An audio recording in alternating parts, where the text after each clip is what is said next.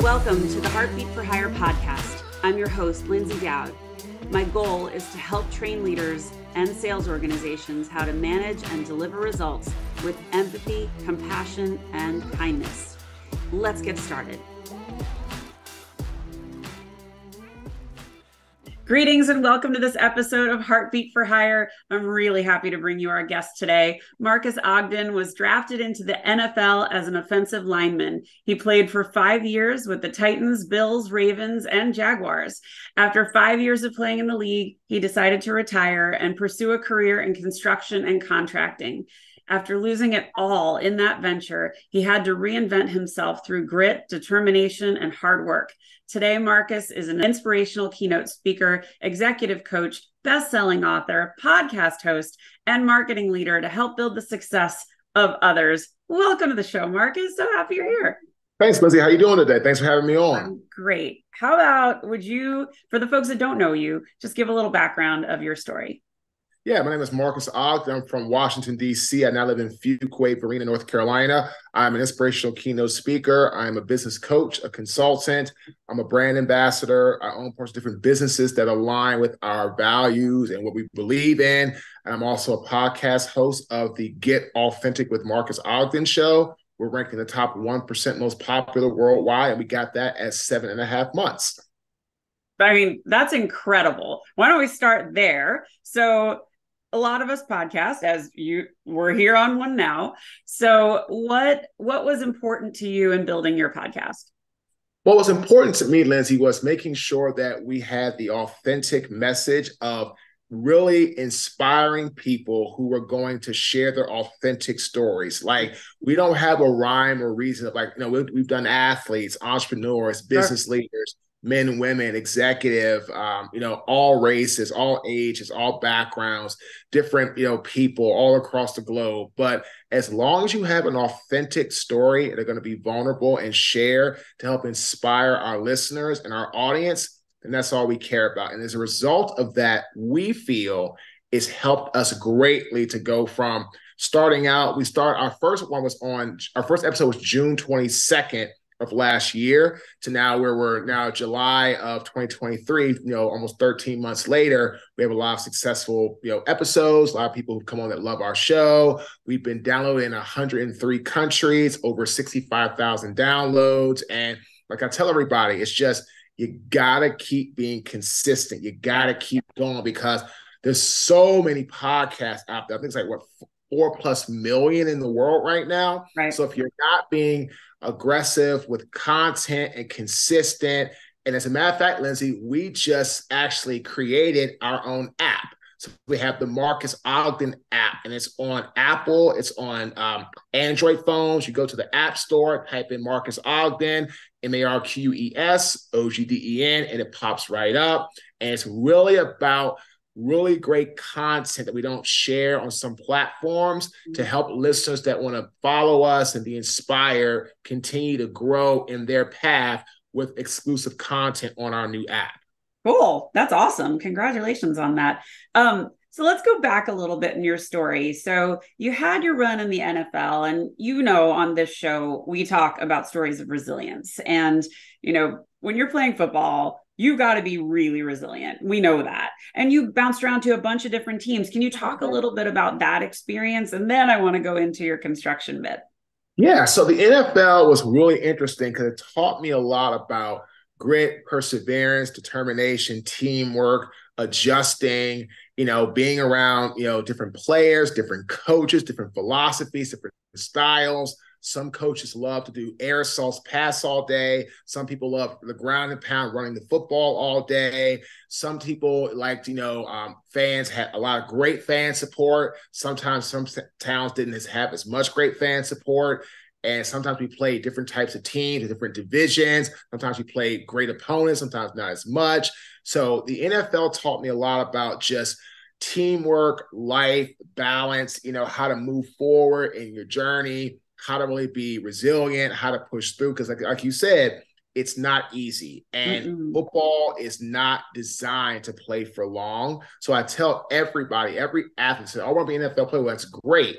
But when you, what's next? Right. What's next? What's the next phase of life? What's the next plan? So I try people understand that football is just a stepping stone to the next phase of your life. And you have to look at it as that, because again, you would take Tom Brady, play 20 plus years. I mean, Right. that's an anomaly. That's very rare. Almost that'll probably never happen again, right? Mm-hmm. To that level. But now Tom is retired. Now he owns part of the Raiders. He's trying to Sure. do his things. He's a business guy. So he's doing it correctly. So I tell young athletes, have a plan so that when you're done playing your sport, you can elevate and you can rise to the Yeah. next level. I love that. And I think, nowadays it's the world of the side hustle, right? So everybody's got lots of sources of income, or they should be thinking about it, whether you're, 20 or you're 50, there's lots and lots of ways to, fortify your bank account. And, I have a daughter who's looking at doing a theater career, and that is similar to an athletic career. You have a point in time where you're going to be at the top of your game, and you've got to be thinking about what else are you going to do to support that. So I love that you said that. So you transitioned from football into construction. Talk a little bit about that journey. Yeah, so from the NFL, I went from the National Football League. I struggled for about 6 months with alcohol, painkiller addiction, nightlife, gambling, because I really didn't have a plan. Like, unfortunately, I did not have that next stepping stone from the National Football League to what was next. So I struggled for a little bit. Finally, I found Caden Premier Enterprises. We start off as a small concrete contractor. We then grew into site work, site development, grading, stonework, and then we became the largest African American in the subcontracting space of site work, earthwork development. And we became an 8-figure construction company. We were doing between $15 to $20 million a year at our height, worked for some huge contractors, generals like Whiting Turner, Barton Mallow. We work for developers and owners like Johns Hopkins Hospital, Towson University. But unfortunately, Lyndsay, as the company grew, my ego grew right along with it. I became very self-centered. I became very just arrogant. I became very just focused just on money, money, money, gimme, gimme, gimme. And as a result of that mentality, as a result of that disposition, I put myself in harm's way, and harm actually came my way when most of my employees said, okay, this guy's an a-hole, I'm out of here. Yeah. And then I got into a bad job with a contractor. And as a result of that, I ended up going out of business, and I lost everything in 2013. And I moved to Raleigh April 2013 with $400 to my name. And I didn't know a soul except for my ex-wife and her family. And I was just literally trying to start over from rock bottom. God, that's so crushing to go through that journey. And I like how you talk about it now, because you have this awareness and you've made an evolution of the kind of leader you want to be. So talk a little bit about what that taught you and how you pivoted to where you are now. So what it taught me is that in life, you have to learn that when you're successful or you're achieving something, you can't forget how you got there. You can't forget your people. You can't forget what got you from A to Z. And as a result of forgetting that, it cost me everything. And then I moved here and I didn't really take any accountability or any responsibility for my life, for my actions, for my failures, for my faults. And as a result of that, I was just still stuck in this kind of like this hamster in a wheel, like this pattern where I wasn't going anywhere. Things weren't moving. Things weren't progressing. And it wasn't until, Lyndsay, I hit my rock bottom moment. One of my favorite quotes by J.K. Rowling is, rock bottom is the moment that I rebuilt my life. And until I hit that rock bottom moment, it was still hamster wheel, everybody's fault but mine. Poor Marques, poor me, help me. Marques is a victim. And as a result of that mentality, I was going absolutely nowhere fast. So it took me hitting the absolute bottom floor to get where I'm at and say, you know what, something's got to change, and that something is me. And what inspired the change? Because I get the journey to the bottom, but what prompted you? What happened in your mind, or who inspired you to say, this is the wrong way to be thinking about my life, and I've got to pivot? Well, it was not a person, or it was an action where my spoiled milk moment where somebody's trash, rotten meat, nasty, protruding, horrible smelling garbage got all over my body, my skin, and my clothes. And that was my wake-up call. That was that time where I said, okay, it's time to make a change. It's time to say, enough's enough. And that was the moment. That was where I said, if I don't make a change now, I'll be here for the rest of my life. And what I did is kind of at that moment, my pain became my passion, or AKA my purpose. And I said, what can I do to help others? And I said, well, I can start speaking. I've heard this guy, Tony Robbins, on some of the things I've been listening to as I'm working as a janitor. Maybe this is a good way to go. So I started speaking. But as you know, Lyndsay, when you start something, it doesn't go very well. You're not gonna make a lot of money. You got to start out, you got to crawl before you walk.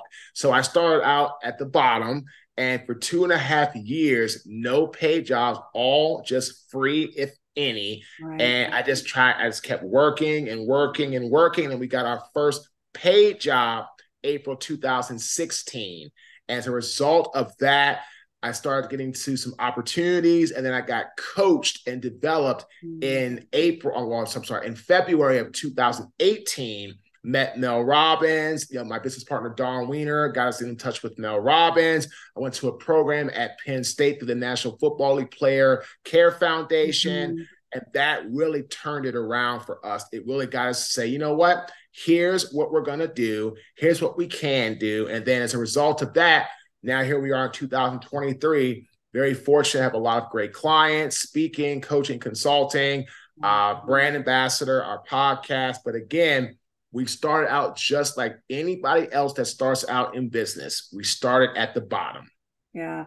And so now you've got a whole bunch of different ventures you're involved in. Talk a little bit about your leadership philosophy, and how do you keep your people happy and motivated and inspired? So to me, servant leadership is serving a cause that is greater than yourself. We actually have a job coming up. We're going to be talking here in a moment with my business partner for the state of South Dakota, where we're talking about self-absorption causes self-destruction, the importance of servant leadership. And to me, it's all about serving your people. And again, being empathetic, compassionate, and vulnerable, and being someone that connects with them, because everybody has good days, bad days, and learning how to work with your team on their bad days where things aren't going well or they're having struggles, to really make that connection and help them to know that you hear them. You're not trying to just be a cattle driver or a cattle prodder. You're trying to actually be an empathetic, caring individual. And when you have that mentality, right, Lyndsay, that's when I feel people say, yes, you actually want to help me. Yes, you actually want to connect with me. Yes, you actually want to make me feel more than just a number. And I mean, my partner, Dawn, she worked with me for 2 years, didn't get paid, because she believed me. Now she works with me, and I love paying her. She does great at what she does. We have all types of people like that. My website guy, George Sa, who just created our app for us. Our trademark and patent person, Albert, who's been with me for years. These people worked with me when I had nothing. So that's what you got to find, people that are actually committed to the alignment around a unified vision. That's what happens, because if people are committed to that unified vision and alignment, then that's when great things happen going forward. I love that. And I think, it's certainly been my experience being a leader, that when you give people the space to do their jobs and you tell them that you've got their back, they can do amazing things. And when you can instill that confidence in them, they shine. And the rewards come back tenfold when you give people that gratitude and that grace. And I just love that you recognize that and that you've surrounded yourself with people that support you in that way. So you talk about something called the success cycle. What is that? The Success Cycle is our second book, and it talks about three things: ambition, drive, and hard work. Ambition is creating your roadmap, your blueprint, trying to figure out what you want to do. So for my example, it'd be speaking, coaching, consulting. Like that was the ambition. That was the roadmap that we had when starting on this journey, like to have that disposition. So that's the ambition or ambitious part. The drive is being inspired over motivated. So to me, inspiration is breathing life into others and or doing something that you know it's for the long haul. It's not for motivating or short-term factors. It's not that. It's something where you know that what you're doing is all about, hey, I'm doing this for the long haul, which means you're not going to burn out. Do I get stressed in work? Yeah, of course, because a lot of things happening. Like I said, I've gone through a divorce, and now I only have my daughter half the time. So trying to adjust to that, the new schedules, right? All that stuff is hard and it's stressful, but I've never, and I never will burn out, which means I get tired of what I do. Never. Because I love our clients, I love my team, I love what we're doing. And as a result of that, I'm all about, hey, how can we actually move forward together? And then hard work. Focus on yourself, not the competition. Yes, know what the competition is doing, absolutely. But don't get into this frame of mind like, oh my God, like they're doing this, they're doing that. You know, that'd be like me saying, oh, the speaker won that job, and okay, I need to go get this job, and they won that job, I got to stay on this job. Like, well, no, you can't do that, because what will happen is you'll drive yourself insane, right? And a lot of people, unfortunately, get caught in what I call the social media image or game, like, oh, they have this and they've got that and they're here and they're there. Well, you don't really know what their life is like, right? You have no idea. So don't try to compare yourself to somebody that you don't really know who they are. They have no idea who you are. And if you're trying to keep up with them, and I tell that to NFL rookies, don't try to keep up with the Joneses. Don't be an undrafted free agent trying to keep up with a first round draft pick. Don't be a first round draft pick trying to keep up with a 10-year NFL vet. Like that's not good. Like, be who you are, know who you are, move forward, and don't try to be somebody that you're not. Just keep going forward with the right frame of mind, with the right intention. So the success cycle is all about ambition, drive, and hard work, and then hit the button for it, repeat. You said two things that I really love. And one, I think, is everybody's starting line is different, right? Everybody's yardsticks are different. And to consistently compare yourself to others is unrealistic, and you're only going to drive yourself crazy. And then the other one is stress. And, I talk so much about heart-centered leadership and what a great culture feels like and looks like. And I think, when people hear the word culture, they think it's soft and fluffy and it's a nice to have. And the reality is it's the center of your business. And if you don't have that, good luck. People won't stay. You're not going to build that retention that you want. You certainly won't have the loyalty and the trust that you need. But I think the stress thing is not something I talk about a lot. And the reality is there's stress in any job that you have, even the ones you love.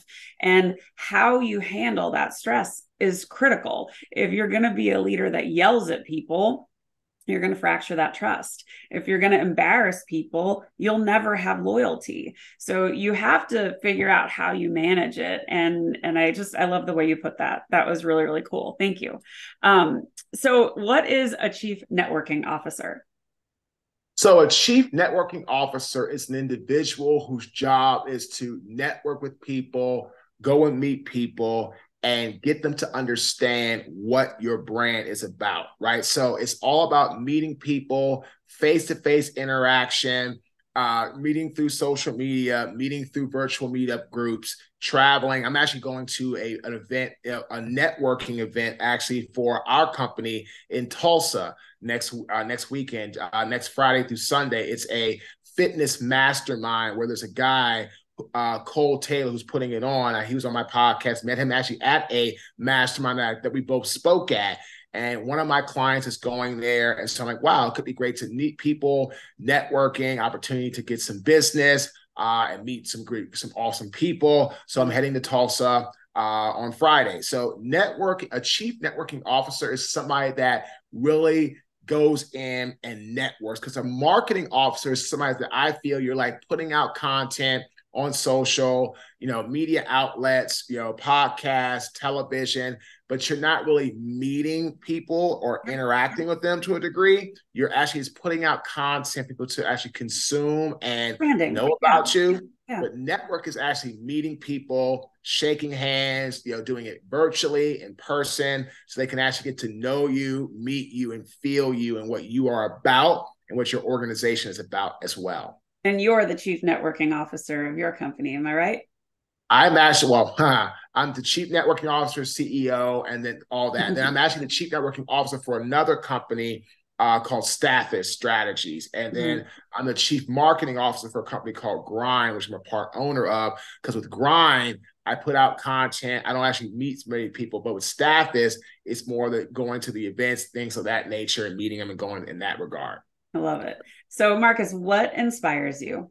What inspires me is helping people succeed where I failed in my journey so they don't make the same catastrophic mistakes that I made. Again, you heard me say that word, catastrophic. Right. Are we going to make mistakes? Yep, all day, every day. But I try to tell our clients, I'm here to help you minimize your mistakes so you don't end up like I did, bankrupt, broke, home foreclosed on, cars repossessed, all my money gone, down to $400 in my bank account, and having to start all over from the ground up.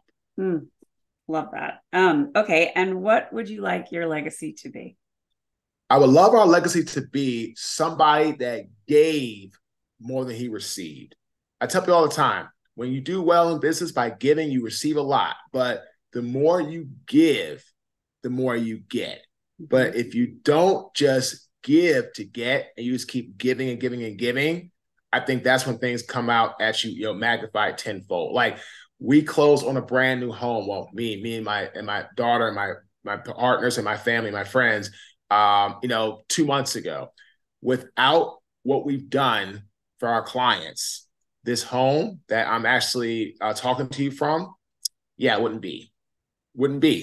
And I've gone through a lot of hardship the last few months, work-wise. I was in an apartment where I was not really feeling my best, and I wasn't putting out great. I was doing okay, but not constantly like I am now. I have an office at my home. I have my stuff up. It's ours. I can hang things on the wall. I ordered a couch finally, and it'll get put together. I order from Wayfair, you put together here on Friday. And, but in my apartment, right, Lyndsay, I couldn't do that. Yeah. Like, I couldn't, it was fully furnished. It was small. It was dingy. It was dark.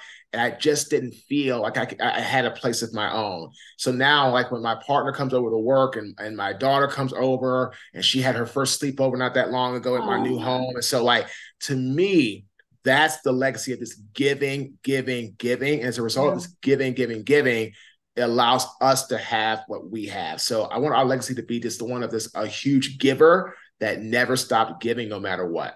Thank you for sharing that. And I think, the best leaders are the ones who are willing to be vulnerable and share that their journey is not all sunshine and daisies. And you don't always feel your best. And we have our peaks and valleys, and it's not the significance of the struggle, it's the rise up out of it. And you have this beautiful vantage point of being in a space that makes you feel your best, and where you came from, so you can appreciate that. And I think that's so valuable for people to hear and understand. And I think it would be so easy to put you on a pedestal and say, oh, he's this former NFL legend and he's was on all these teams and he's a speaker, and not see the struggle.